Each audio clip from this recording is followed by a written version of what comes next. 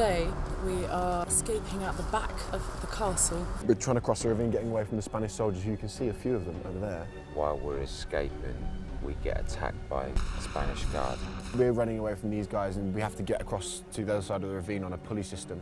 The ravine is the border between France and Spain. There's a chair that takes people over. Tower raising stuff over a 100-foot drop. We're about to film one of the biggest sequences that we've done to date on the Musketeers. Our director has storyboarded 70 shots in total, and it's going to take the next 3 days to film this sequence.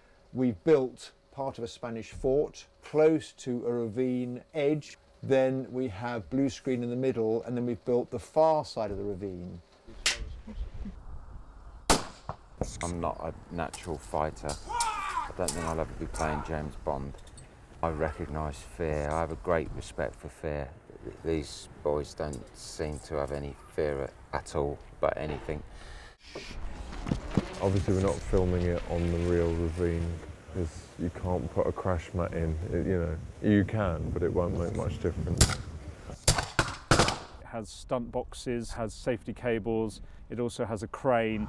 It covered everything. We have wires everywhere. Apparently the zip wire can take 12 tons. So even if I've had a couple of donuts, it's going to carry me, right?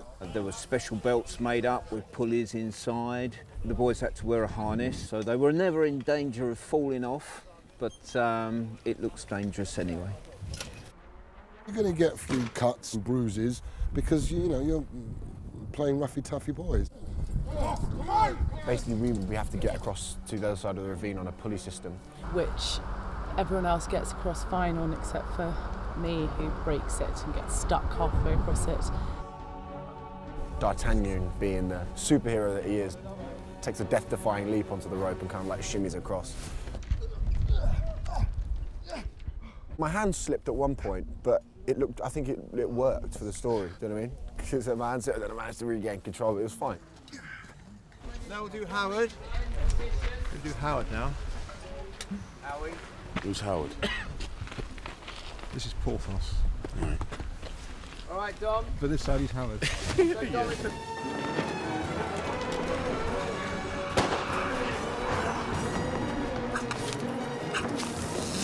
is quite a sophisticated crane. This is a techno-crane.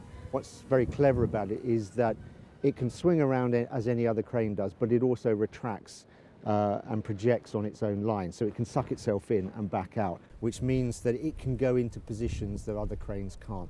So it's quite an expensive tool, but it's a very sophisticated tool and perfect for this event, really. Because of the technology we've got nowadays, I was actually able to cut yesterday's stuff this morning, then go out to set with the rough assembly of what they shot so far, so they could see it, and then they could decide if they needed some more shots and if there were any missing shots.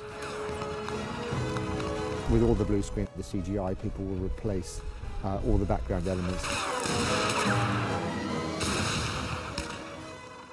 I will track all the camera movement.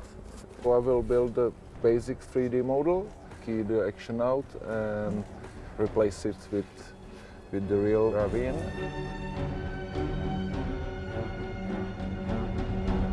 This is day 3 of our ravine sequence in the real ravine, doing a shot which brings our actors up to the real edge and then the camera will carry on over and look straight down at the sickening drop below. I'm not good with heights now.